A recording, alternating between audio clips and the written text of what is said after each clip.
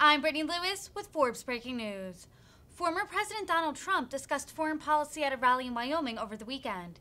As he commemorated Memorial Day, he spoke about the 13 U.S. service members killed during the evacuation from Afghanistan last year.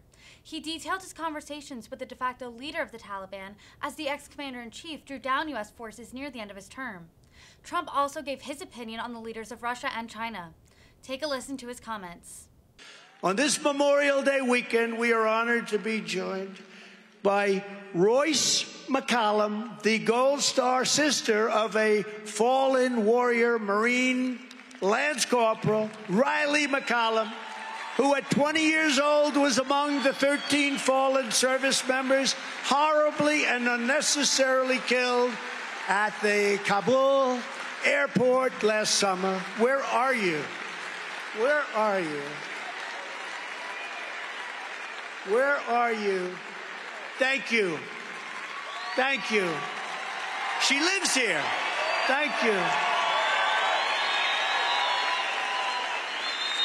Thank you very much. That's very nice. Thank you very much. It's hard to say. So sad that that whole event took place. You take out your soldiers last.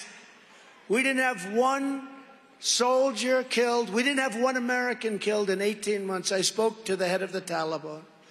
The Taliban is tough, and they're smart. You know, when I say people are smart, oh, he said they're smart. They asked me, is President Xi of China, 1.4 billion people, is he smart? I said, yeah, he's smart. Very brilliant, actually. He called President Xi brilliant. What the hell am I going to say?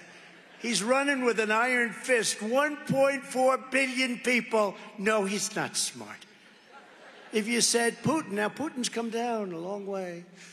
But if you said Putin was smart, you'd get excoriated. But if somebody else would have said it, it would have been okay. But you know, when I look at what we've been through and all of the things that we've been through, I said, I want to call up the Taliban. I want to speak to the Taliban. Jesse James. They said, why do you rob banks? He said, that's where the money is. Then they said, why is he speaking to the Taliban? Because that's where the problem was, right? In Afghanistan. So I got him, and I spoke to him a couple of times. Why is he speaking to the Taliban? You know why I'm speaking? Because I don't want soldiers killed. That's why I'm speaking to the Taliban. So I said, Abdul, wonderful to speak to you, Abdul. I'm sure you're a lovely person. These are fighters. These are people, they've been fighting for 1,000 years. They live in crevices. They're very good fighters. All you have to do is ask the Soviet Union, which became Russia, smaller. He's trying to build it up. It's not working so well because we're going to have a lot of land, but there's not going to be a lot on it. But there's a lot of death, a lot of death.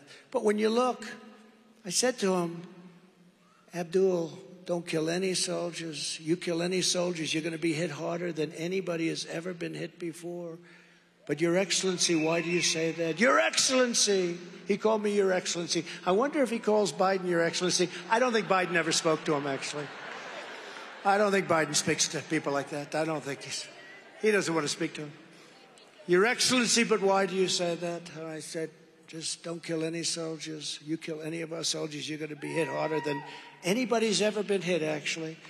And he then understood that. And then he said, Your Excellency, please tell me, Your Excellency, why? Oh, why did you send me a picture of my house? And I said, Abdul, you're going to have to figure that one out. But you know what? We didn't lose one soldier in 18 months until this catastrophic surrender took place. They were so afraid they didn't want to mess with us at all. Just like Russia would never go in, China would never go into Taiwan. He didn't want to kill any soldiers, and we would have gotten out. I got it down to 2,000 soldiers, but we were going to keep Bagram because that's a base built many years ago for billions and billions of dollars. And we were going to keep it not because of Afghanistan. We were going to keep it because where China makes its nuclear weapons is 1 hour away. Isn't that a beautiful thing to keep? and he gave it up. And you know who's occupying it right now? China is occupying it right now. And you know who's negotiating for us as our representative with Iran when I ended the Iran nuclear deal? You know who's negotiating? Russia and China are our representatives. How do you think that one's going to work out?